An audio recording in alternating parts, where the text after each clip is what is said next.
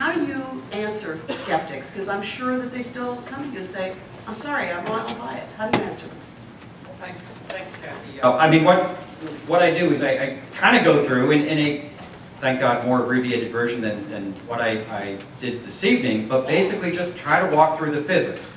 Because at a very, very basic conceptual level, no equations, no nothing like that, because we know the climate's changing. I mean, there's just too much data for us. And again, I kind of go back to my time on that ship that I showed you, USS Farragut, and I was privileged to be the navigator, which is a really, really cool job because you're the only junior officer that can tell the captain where to go. So that's actually kind of fun.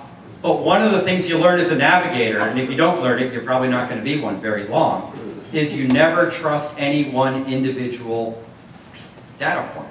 So, you know, I kind of look at climate change like that. If it was just the Arctic, but all the glaciers were like, you know, being the same or coming down, and there were no temperature changes, there was no acidification change in the ocean, well, okay, we probably got to look at something else. But when you look at all the data, it all lines up with a consistent picture. You can't actually model it. You take out the carbon dioxide, you don't get the right answer. You put in the CO2, you get the right answer. So you can kind of go through that. And I just gave one example of, you know, when skeptics have a question about, well, it's a trace gas, and I hear that all the time.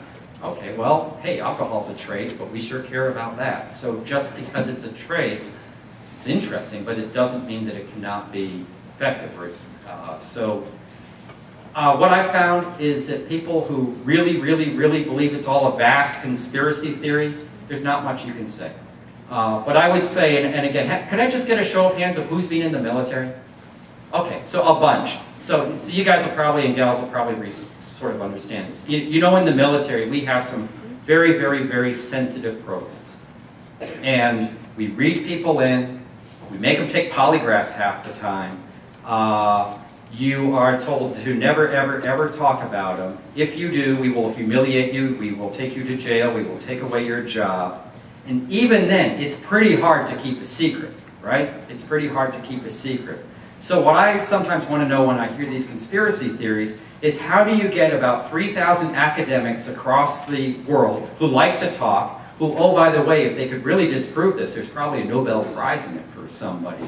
You know, how did they all like sign an oath or something that they were all going to say this? I mean, we've got a hard time in the Navy to try and, you know, to really keep stuff. It's a challenge. So are you telling me a bunch of academics who like to talk are going to, you know, it just doesn't pass a sense. But, you know, so there are some people you're just not going to convince, but then, you know, that's okay. That's where we are.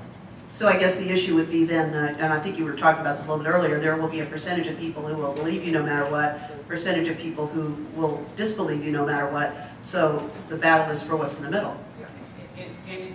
The New York Times really writes about this, the so-called 6 people. And yeah, the people on either end are there, and the people in the middle slosh around. And they'll, you know, I really think, I'm pretty optimistic. People listen to reason. If you can make a well-reasoned case, you know, giving somebody just a spreadsheet or whatever, or one picture of a model run probably doesn't do much. But, you know, sort of build it from first principles. And I think if you look at all the data, as I said, I didn't really start off believing much of this, but as you look at it, I mean, you got to kind of come to the conclusion.